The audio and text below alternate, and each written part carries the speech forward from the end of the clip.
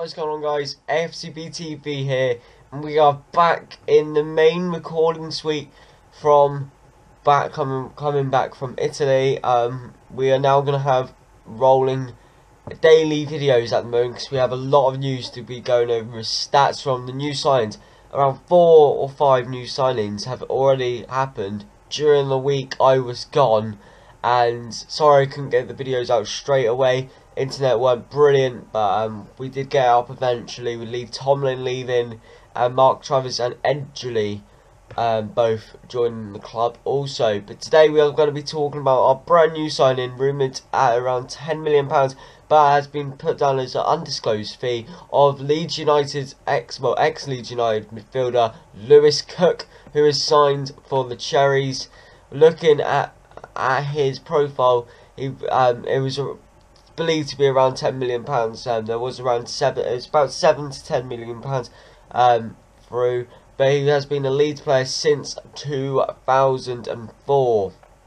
Absolutely crazy looking at that. Cook progressed through the youth ranks at Elland Road very rapidly, and he made a breakthrough at the start of the 2014-15 season, where he won the football, and through these last 2 years he has won the Football League Young Player of the Year, which has been won by the likes of Gareth Bale, Dele Alli and Nathaniel Klein. Absolutely crazy, and I think it's an absolute wonder and a gem how we got Lewis Cook in Bournemouth.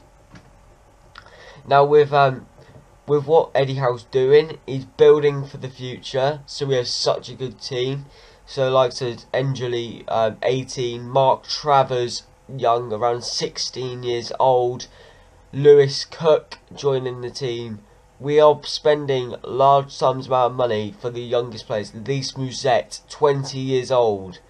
We got Callum Wilson around 21, 22, I think. But we just get using young players, and we're preparing for the future so we can fight as a top team, hopefully, and get as much money and be the club like Juventus was, where they just prestiged up to be the champion and being the current holders of the Serie A title.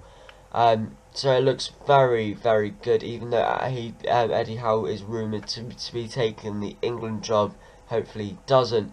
But what do you guys think of Lewis Cook? He is signed for the Cherries. It's going to be very confusing with shirt printing when the new shirts come out with Cook number 3. What number do you think Lewis Cook will be?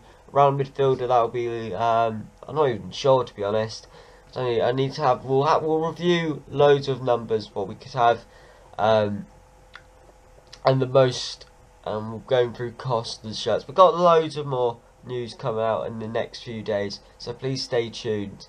But yeah, I've been back from afcbTV. We'll be bringing out more videos in the near future. We'll be going through tomorrow Lewis Cook's stats from the previous seasons, and to see what he compares to our midfielders of Andrew Sermon and Harry Arter. Can he weigh in to fight into the first starting 11?